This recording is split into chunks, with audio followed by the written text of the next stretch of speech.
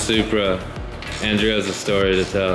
I stole this AC condenser from some Supra outside. He just took it off a running Supra and slammed it in here. Mark is gonna talk today. Mark, what's under the hood?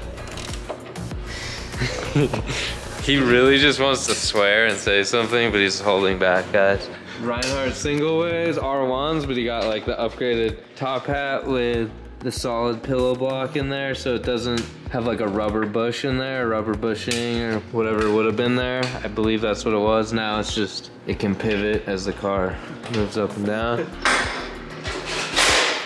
Check these out. So these are gonna go on the back. That's one of the new upgrades going into Ben's Supra. Even comes with these little blankets to cover him up. I don't think he'll run those because he's not going off-road. Those are more like to keep dust and dirt off when you're on the track. So Andrew's being extremely cautious, just installing every bit here. It's coming along slowly. We'll have more updates maybe in like a day or two. Mark, say something angry. Welcome back. Been working on it a couple days. We didn't share it with you guys, but let me fill you in on what's happened. So last time you saw it, it came back from paint and we were probably dropping off maybe the engine, all the pieces at machine shop, engine supply to get some stuff worked on. But in the meantime, we went racing a couple times. We were really busy and we haven't touched Ben's car in a while because we were waiting on the stroker motor to be complete. We got the short block back. We took a day and we assembled the short block. It's now in the car. You guys have seen us do a lot of 2J stuff, so we just didn't share that with you guys. It's just a 2J going in the Supra. I know it's not just that, but you've seen it before, so here we are. This is a really cool engine package that he got. He has high compression, 3.4 liter, lightweight, Rumby C stroker crank, CP pistons, Carrillo rods. This is quite a heavy duty setup where he could easily push like 1300 horsepower on this engine, but we're going for quicker spool and response. So he's got a Borg-Warner EFR on here. We're shooting for around 850 to 900. This is a 9174 turbo. The most you're gonna make is in the 900s, like low 900s. That would create a lot of back pressure with the setup, so we probably would stop it around like, just to be safe, so he can use it on a regular basis. We're gonna shoot for like high 8s or just around 900. We'll see how it goes with the turbo wheel speed. Anyways, since then we've mounted this ETS intercooler. Mark has been building some intercooler pipings, coming out really clean. Super nice setup here. He has the Powerhouse Racing S23 exhaust manifold on there, so that means that it has the 1 1/4 inch primaries, and the reason we want the smaller ones is because we want its volume efficiency. If you think of volumetric efficiency, like if you have a bigger ported head, you have bigger exhaust runners, you have a bigger intake, all the above are going to take longer to fill that up with boost. You might make more top end, but you will have a little bit of loss in spool and response. So we're going the other direction, keep everything reasonably sized, and then you should have quicker spool, quicker response when you're on and off gas. This will probably come back off, but right now we're building a downpipe. So you see we have dual TurboSmart 45 hypergates on here. With everything that he has, you're gonna have to kind of exit. It's just gonna be tight to exit all this out the bottom. Nothing's gonna come out. It's not a race car. Well, it is a race car, but it's not going on the track, so he's not gonna have some hood exit exhaust or anything like that. But we are halfway done with the downpipe. We'll show you shortly what Mark's doing. Over here we have a HKS 4-inch exhaust. He's got the HKS tie, so this is titanium canister, stainless mid-pipe, or I guess that's the cat back area. We still have to create a mid-pipe.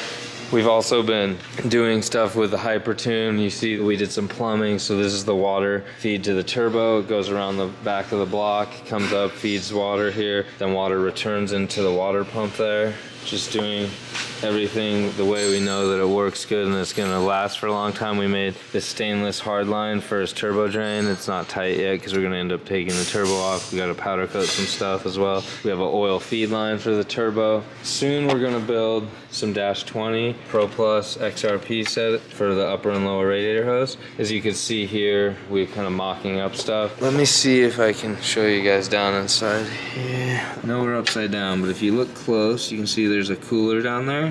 That cooler is for his power steering. We're gonna also put a pretty large 25 row, I believe. We're gonna do an oil cooler under the headlight on this side. We're going to mount his oil filter relocation over here under this headlight, kind of something like this. We got to build some brackets for it. The problem with having such large intercooler piping, and this is actually a pretty large filter, and all these components, as you start to run out of space and you got to move stuff from one side of the motor and route the plumbing to the other side. We've also finished all the fuel lines and plumbing and the fuel filter. So dash 8 all the way up to that radium filter. That's a 6 micron filter, so you can run ethanol, and then it Y's off and feeds both sides of the rail. And then this is the return out of the middle of the rail down to that regulator and out. And then you can see we have this coolant pressure sensor, we have an oil pressure sensor.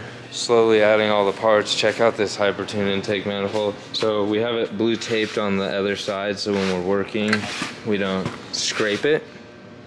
Made a custom throttle cable bracket, but he has black with red to go with the theme of his build. Then we still have the idle air control valve under here, map sensor under here, and then we're getting ready for the vacuum line plumbing. Got that set up the other day. Another little trick we do, you take a non-turbo reservoir from, let's say, like an IS300 or a GS or a Supra non-turbo, and you can use this reservoir that'll bolt directly to the original power steering pump, and then that keeps it out of the way of the Hypertune, because the Hypertune's throttle body will come here, and usually you have your reservoir right there on a Supra, but now you're gonna have to move the reservoir somewhere else. We do that, we paint it black, and we weld the A in on it for the return. We've also done that. Lots of details going into it. We're gonna make a little bit more progress and show you guys probably how far we get later today or tomorrow or maybe even the next day, and then kind of go over the details of what we're doing and why we did it. You guys can maybe use some of these ideas on your build if you're doing a 2J build, wherever you guys might be. I know I had mentioned to you before the modified water pipe, where the pipe that comes out of the back of the OEM water pump heads this way, and it usually wraps around the block, and then it'll feed into this port, or this port feeds into it. And it also will cool the OEM oil cooler, that's a water to oil cooler.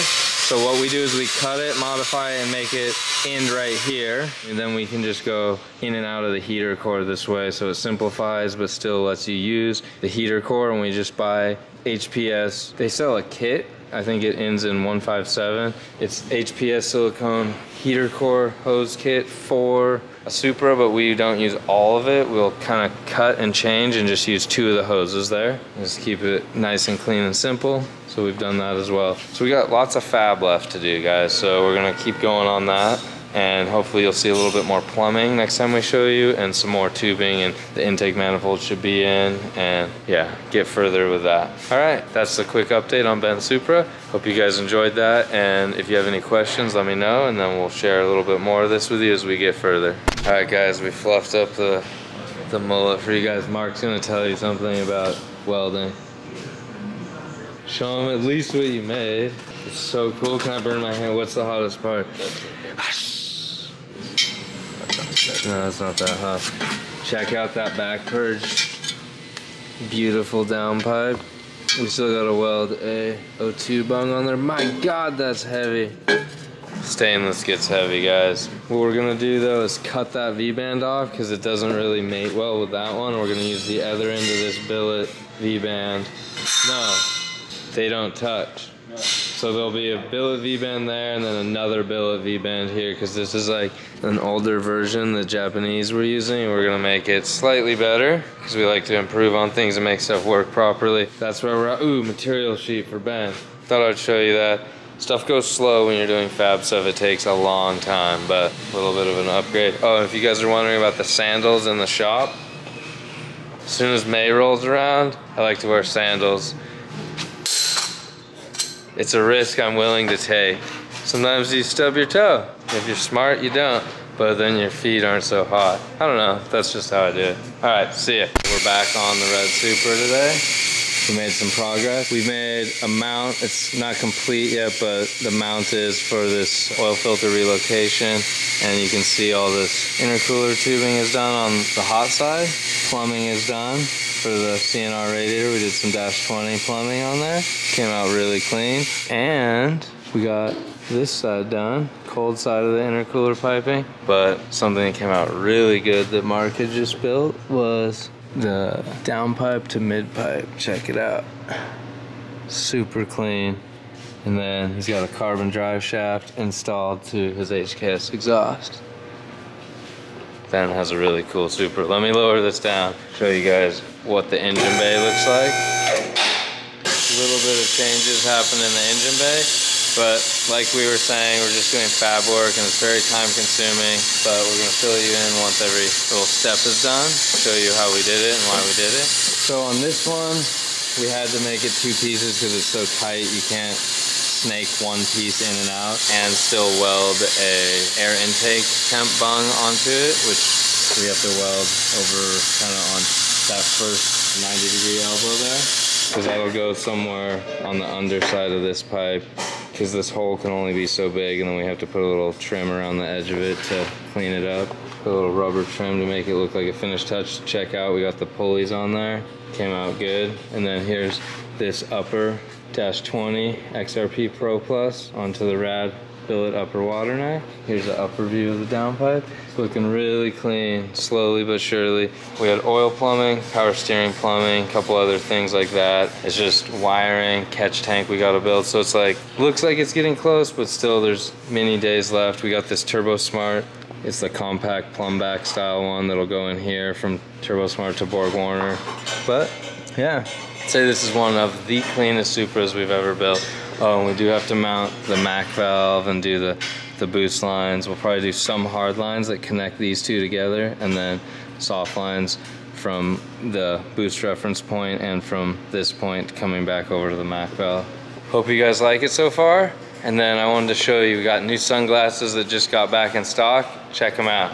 So you guys have already seen our traditional team sunglasses, the reason ones that have 34 and the blue lenses. These were out of stock for a while. We got them back in stock, so we have those. But then check these out. Black sunglasses, they have the chrome lens and then the blacked out 34. So this is like another version of the team glasses, but all black, silver lenses. You might want to check these out because these are new, just came out.